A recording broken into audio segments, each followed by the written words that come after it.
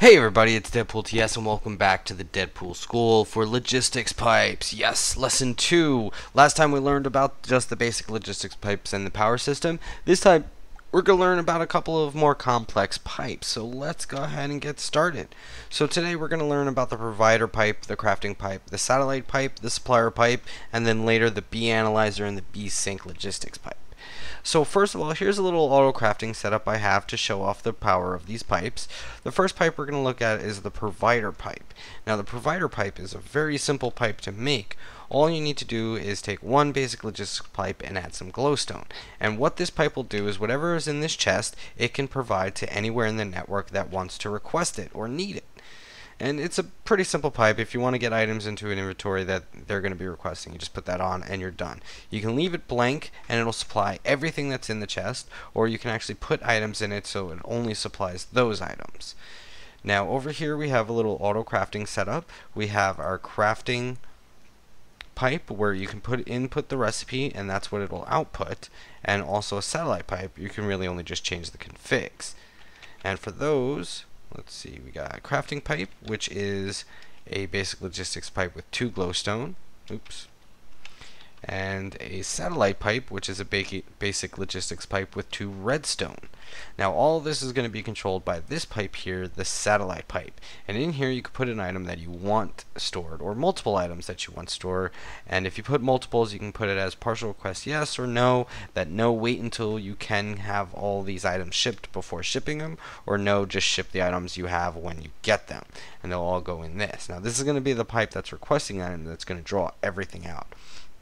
Now if you don't know how to use an auto crafting system, you pretty much just put a recipe in here, and if it's hooked up to pipes with items supplying, and usually you need a redstone engine pumping the items out, but the crafting logistics pipe will do it for us and pull it out.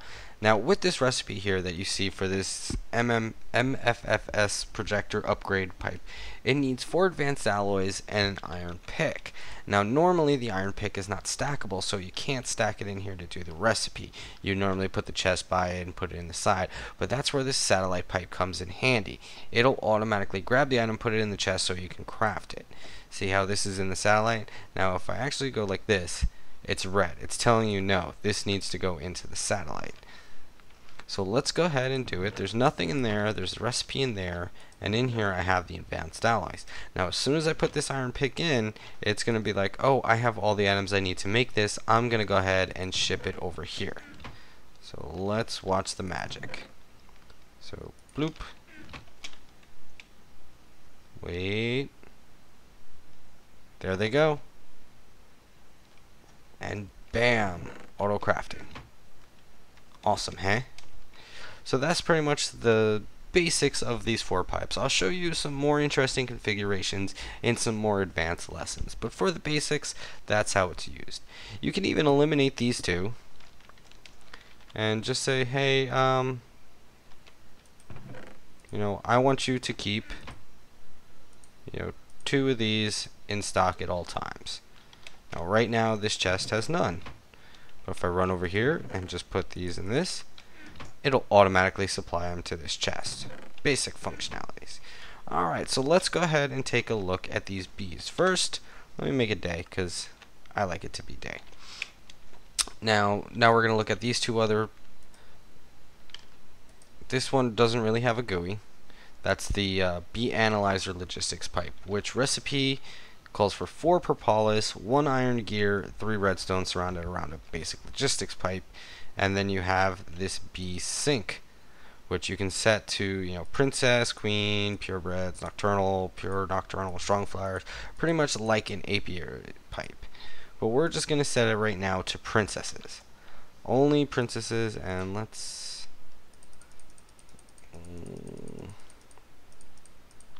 Oh yeah, because we have extra bees in here, so... Oh my god. You know what, just break that. Haha. Where'd it go? Bee sync. And we're just going to put that there. And we're just going to set it to princesses. Now I believe if you don't set the type of bee, it's not going to send it here. Now the bee analyzer logistics pipe will automatically default any bees into it to get analyzed who aren't analyzed, and then they'll pop back out into the network to try to find a place. Now this will automatically, supply bees of this variety. So in this here, I got some items along with some bees, and those chests down there are still set up, so let's go ahead and turn it on and see what happens. I might have to tweak that one bee pipe for it to work, because I did just throw in some random bees here. So they'll automatically go into the bee sink. It'll analyze them. Now here's a good question. What happens to the bees once those are filled up? It might be long enough that by the time that's filled up, this bee will have already been processed. And that could be a problem if you have a very fast system. So this bee's about to be done. So what's going to happen to him? Oh, looks like he popped out because he has nowhere to go. So we're going to come back here and change this to any bees.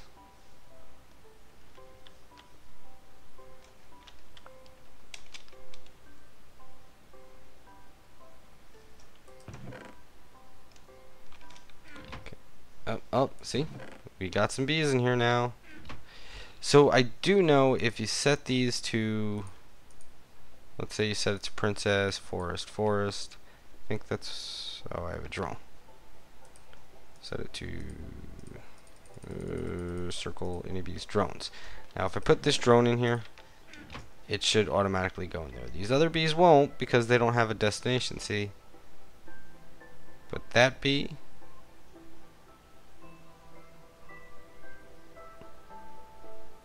he's going to get analyzed, even though I thought he was analyzed. I guess not. Let's take the rest of these out.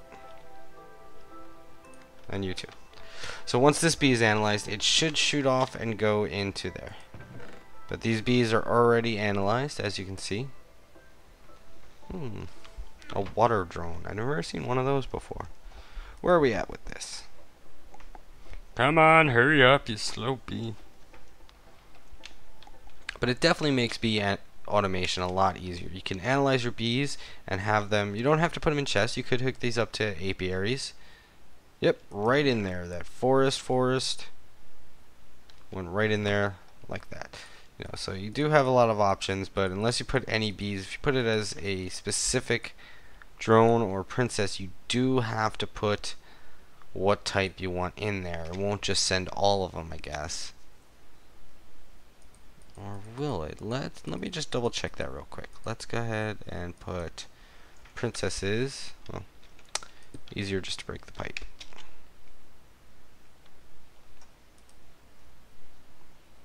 Alright, let's go ahead and just put drones. Because I think, yeah, I have a rocky drone that's already been analyzed, so it shouldn't have to go to the analyzer.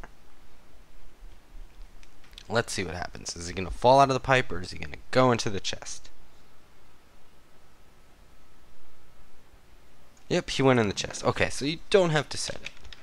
But I guess I just don't have any other set. And as you can see, the other items did get sorted into individual chests. Awesome. So those are the bee sinks. Good for setting up, like, automated bees, and that's just glitched, I guess, that there was a bee in there. Alright, awesome. So we went over a couple more advanced pipes, at least what they are and how to make them, and we'll go over some more crazy builds with these later in the advanced classes.